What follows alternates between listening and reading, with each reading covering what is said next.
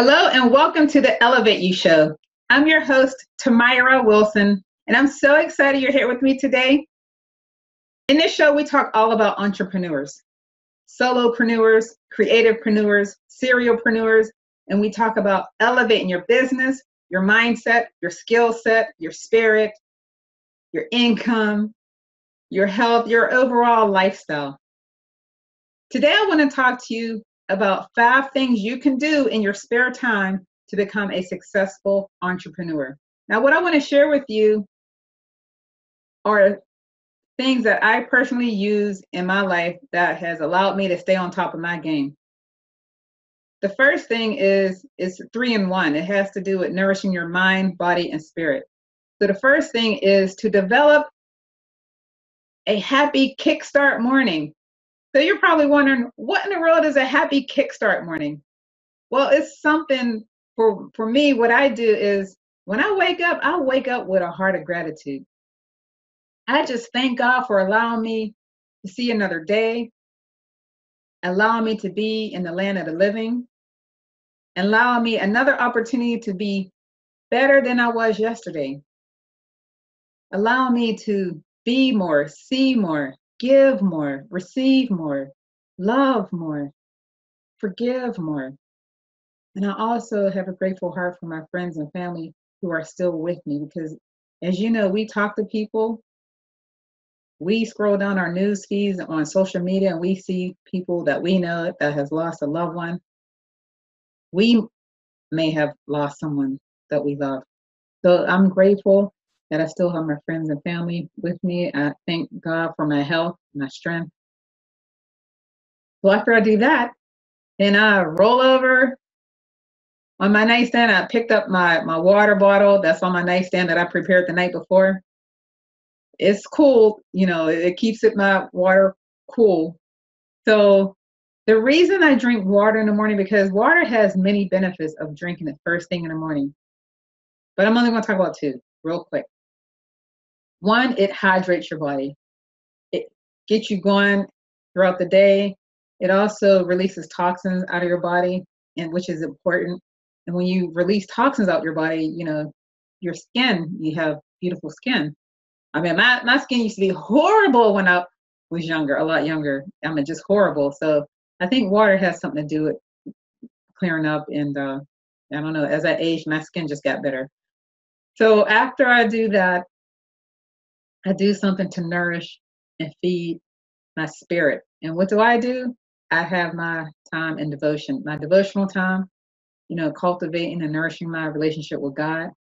And I spend time reading scriptures and studying scriptures. And I mean, I have every translation you can think of. I have the original Hebrew language, which is like reading a foreign language, but I like it because I like the challenge. And I have the King James and NIV. I have my Bible dictionary. I have a concordance. I really take time to study, and I learn something all the time. And what helps me to stay on point is I have a calendar, and it's mapped out for daily reading.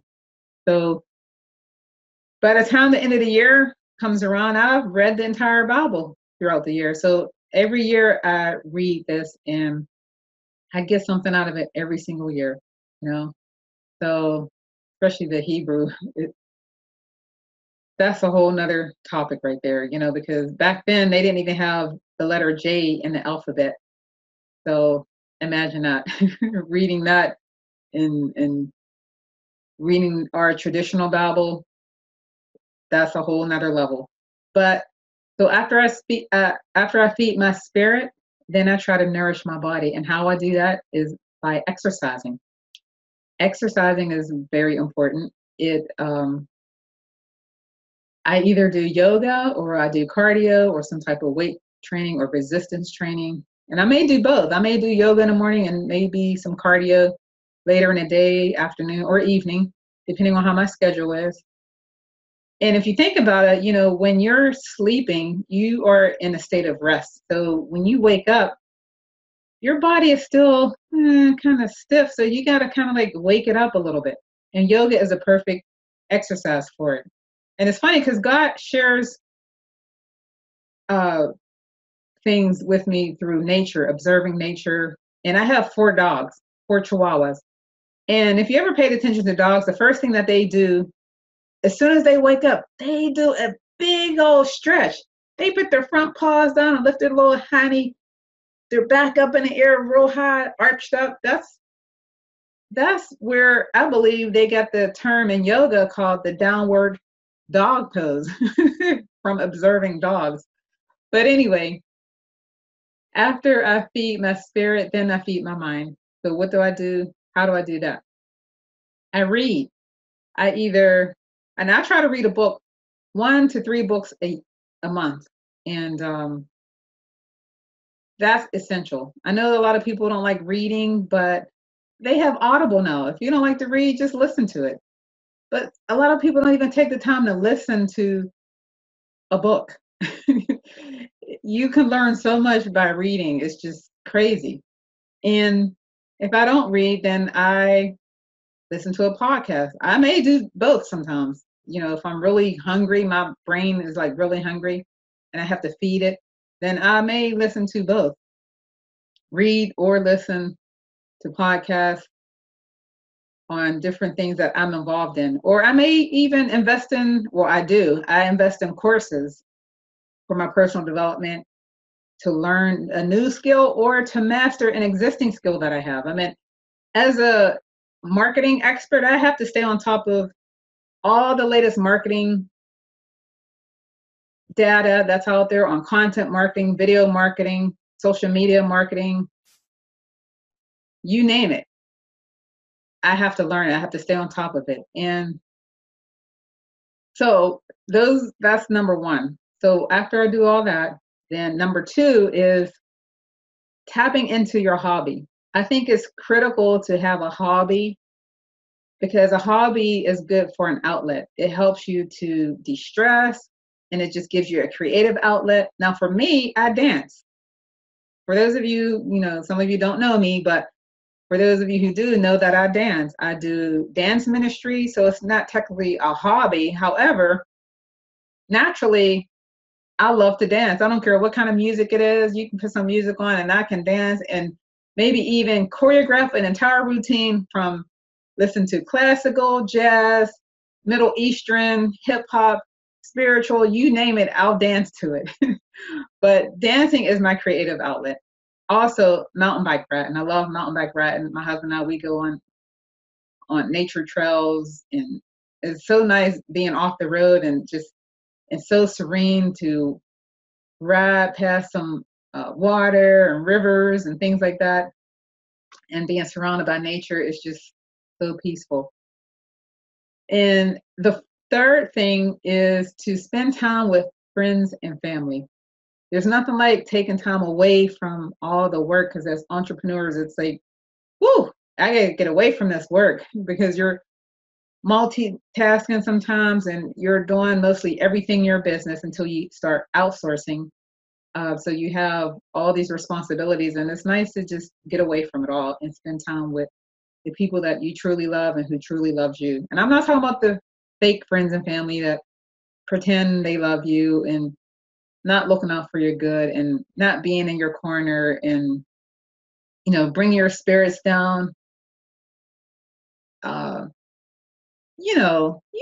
people I'm talking about. Just people that drain your energy and that maybe only call you when they want something and things of that nature. You just want to surround yourself with positive, uplifting people that you're in their corner as well, and you got their back, they got your back. And people that not trying to be drama all the time. I try to stay away from drama kings and drama queens. I do. So friends and family are good to spend time with, those who truly love you and who truly, you love them as well. The fourth thing is to embrace your time in solitude. Having your me time is so important. It's so important to have time in solitude. So it's okay to say no to your friends and family sometimes when you want your me time. You know when you need your me time. You know. I know I do. It's like I gotta get out the house or go to the park or somewhere out of my element to just have my me time, because having that time alone, that time to just be in a state of stillness, mindfulness, thinking about things. Well, really not thinking about things, but just sitting in a place of stillness, because new thoughts arise, new creative ideas start flowing, and it's just very beneficial. So it's okay to say no without the guilt. Say it. Say no, no, no, not today. Not today. I have something very important to do.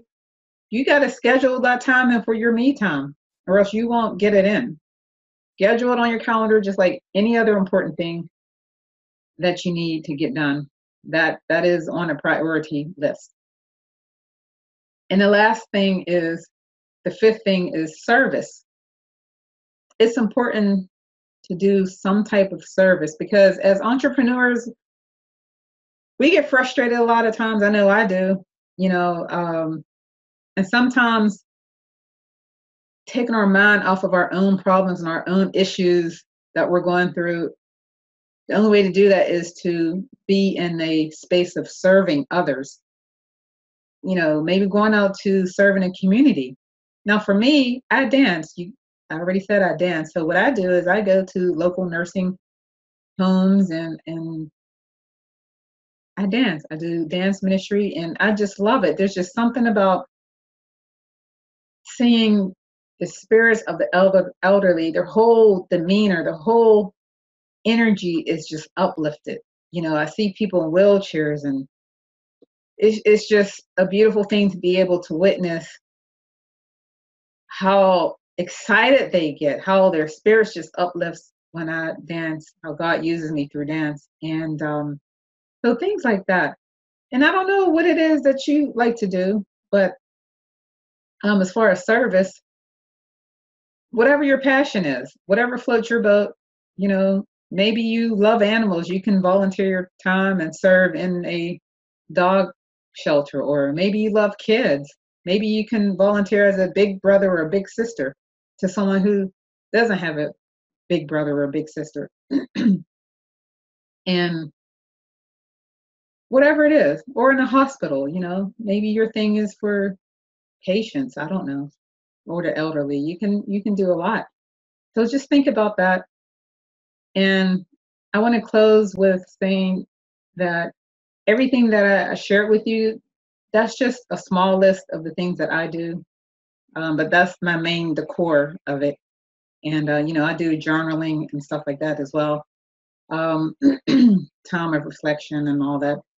But you don't have to do necessarily everything that I do. Find your happy kickstart morning, whatever floats your boat. But remember, the key thing is to nourish your mind, body, and spirit. And the purpose of all that is to really to develop discipline. And I want to leave with a quote by Will Smith. He said, "Self-discipline is the center of all material success." I like that quote. So on that note, I want to thank you guys for tuning in. Come back next week, because we're going to talk about how to make you stick to a habit. And it ties so well with what we're talking about now. You know, try to develop those habits. Come back next week, okay? So thank you guys for tuning in. I really appreciate it. And until next time, remember to elevate you and celebrate you, because guess what? Sometimes no one else will. So celebrate you, elevate you. Why? Because you're worth it. Until next time, I'll see you then. God bless.